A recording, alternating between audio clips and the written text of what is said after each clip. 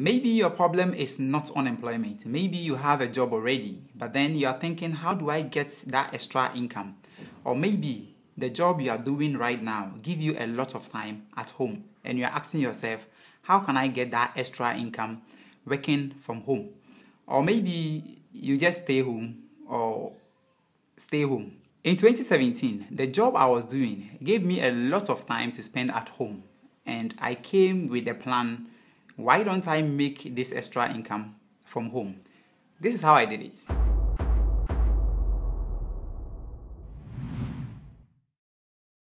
If you want to work from home, that means you have to stay home, or maybe you have to stay home. That's make my first rule. Be at home. You can't work from home if you are not at home. So if you really want to work from home, then you have to start by spending more time home, limiting the time you spend with friends, which is not productive. And you have to stay home so that you can just think clearly what you want to do staying at home. I mean, just be at home to work from home. Being at home and working from home means you have to get a separate working area in your house, a defined work area which will take you away from all distractions. So you don't get time to watch TV, play video game, or maybe play with your dog, if you have a dog. Your separated work area in your home could be your kitchen, your bedroom, your garage, depending on the kind of job you are going to do at home. Once you have get a defined work area, then you move on to number 2. That is, get the right accessories. Nowadays, technology is the only thing that is making working from home as flexible as it could ever be.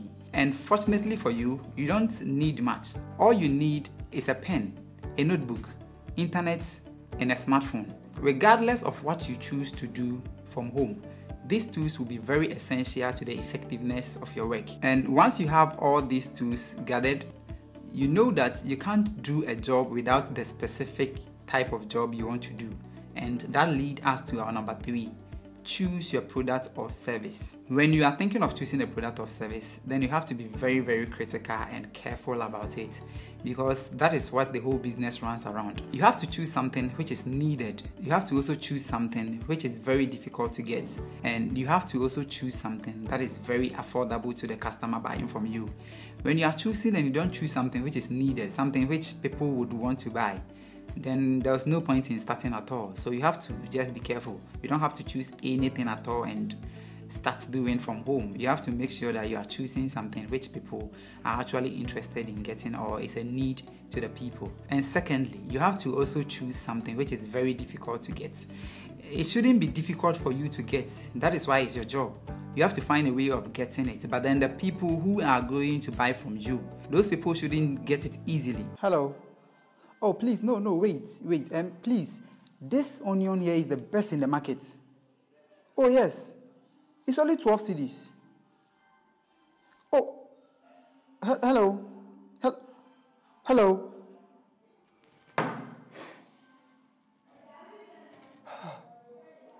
It shouldn't be something that anybody can walk to the corner shop and buy. It should be something very difficult to get, or maybe time consuming for people to search, or maybe difficult to prepare, or any of those things. If it's easy to get, you don't have to consider it at all. And one of the most important things you have to also consider is the affordability of what you are trying to choose. Whatever you are choosing should be very affordable to the person who is going to consider buying from you. If it's not affordable, or if it's expensive to buy from you, why do you think anybody at all would decide or consider buying from you? So you have to make sure that you are choosing something which is affordable. Aside it being needful and also difficult to get, then it should be affordable as possible. So the person would have no option than to maybe buy from you because of your price. Considering this, you can just widen your thoughts. You can be a counselor. You can choose to counsel people on phone. You can choose to be a consultant. Maybe people would call you and consult you on the things that you are much knowledgeable about. It can also be food, if you do really know how to prepare food and you can deliver it to people. It can also be used phones, or maybe phones in general. I'm saying use phones because very, very easy for anybody at all to get a brand new phone from across anywhere. But sometimes used phones are something you can get at a cheaper price and maybe sell at a profit. And one of the things that really, really do well, or you might consider, is fashion. Though it's very common, a lot of people do that. But since there are a lot of people out there who consume and consume and consume and don't stop buying, you can consider fashion or anything. But then you have to really, really choose something that best suits your situation. And after you have considered the type of product or service you want to do, how do you get it known? That leads us to our number 4. You have to create a platform. You can't sell if you don't have the customers to sell to. So you have to create a page. Use WhatsApp, Facebook, Instagram, Zoom, whichever social media platform you see fit. You can also talk to people when you meet them, maybe your church, anywhere you see people gather, any meetings, any WhatsApp group, every opportunity that you get to broadcast your intention, you have to keep telling people. You have to find a more formal and easy way of telling people. You can make videos, you can create audios, you can create memes, or you can create messages and share across board to make people know about what you are doing. And talking about the social media, you can also spend a little money to promote it. Nowadays, it's very difficult for Facebook or Instagram to tell people about your page if you are not willing to advertise. So you have to be willing to maybe just by just $1, you can do something, maybe $10, which is equivalent to, say, let's say 58 cedis to promote your video or your audios or your messages on the social media, and it will also go a long way to help your cause. You can also tell a friend to tell a friend to tell a friend to tell a friend, and the list go on and on and on. Make your intentions known. People don't do business with people they like, they do business with people they know. For example, if you are considering buying a SIM, I'm sure the first thing that will come into your mind is MTN, Vodafone, and those ones that you've heard of.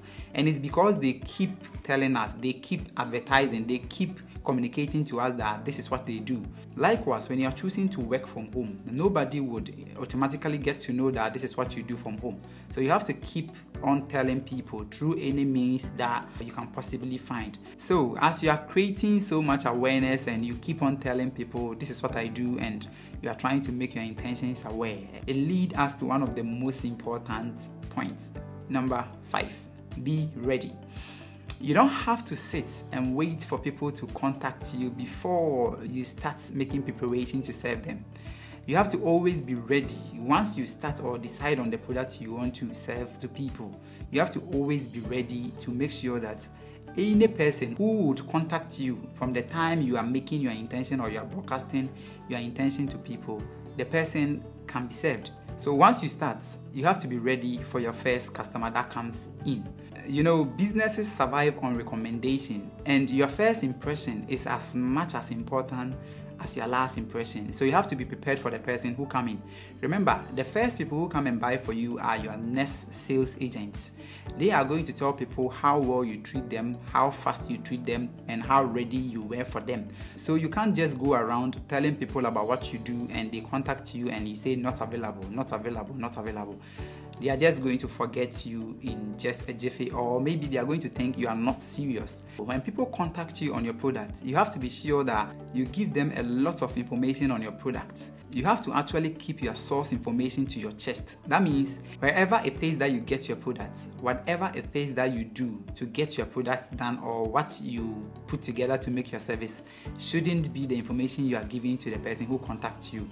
But then you have to give them information on the product you are having. You have to tell them how your product is going to benefit them. In recent times, people base on information to decide on which item to buy or not. So the item that gives them exact information would enhance them to make a very good decision whether they should buy from you or they should buy from the next available supplier. So you have to really give the customer a lot of information, and that is part of you being ready. Whatever you choose to do, make sure you have a lot of information, you learn about it. Nowadays, information is basically free. If you don't know anything about it, search about it and gather your information. So anytime any person contacts you, give the person as much as information so that the person can make a quick decision. As part of giving your customers a lot of information, you have to make sure you speak their language. For English, press 1. You can blend with it, you can cook with it. It has a lot of features. Please, do you understand me?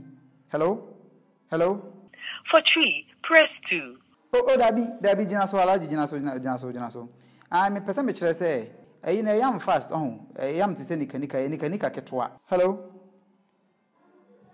If say a tree and a nipanitia, you don't have to be on phone speaking English, making things complex for them to decide or to understand.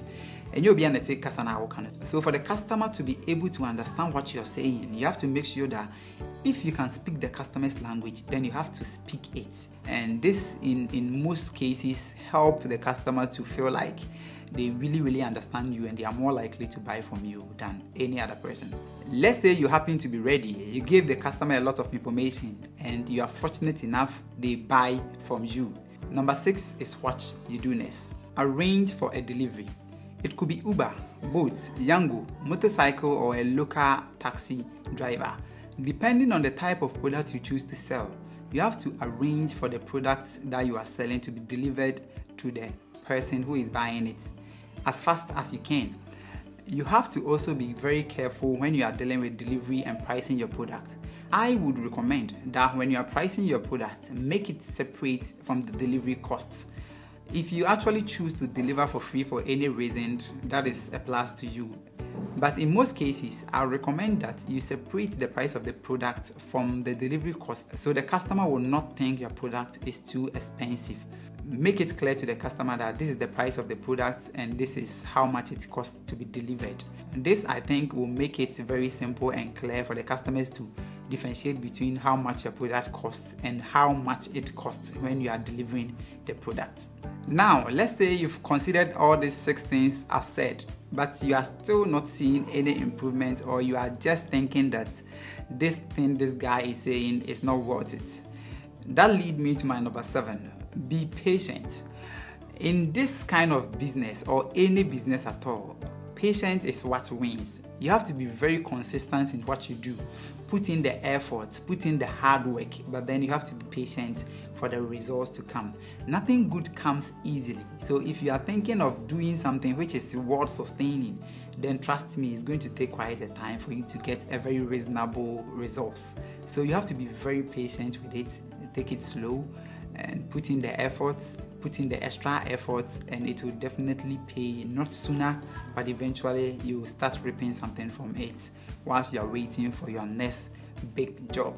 My name is Mustafa Murphy Mubarak, and you can call me Kofi Murphy for short.